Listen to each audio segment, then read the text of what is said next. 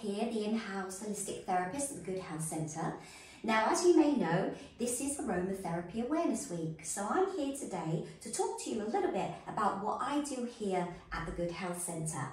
Now, there's a plethora of things out there for you to discover, but I'm going to show you exactly why I do what I do here. Now, essential oils, how essential are essential?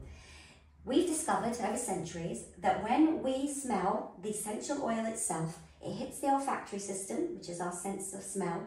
It stimulates the limbic and the cerebral cortex of the brain and affects our emotions. So if we're struggling in this day and age with all sorts of things, essential oils are a wonderful opportunity to kind of explore how you can look after yourself.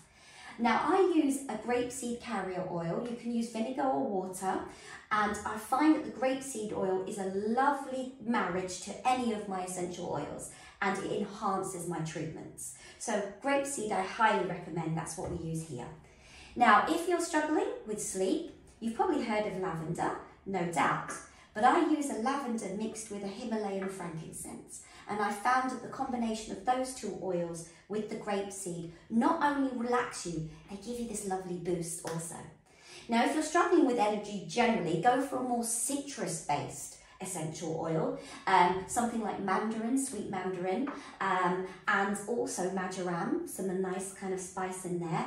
And I often use rose because it's anti-inflammatory, it works beautiful for the masculine and feminine line, and you find that it works beautifully with the oil.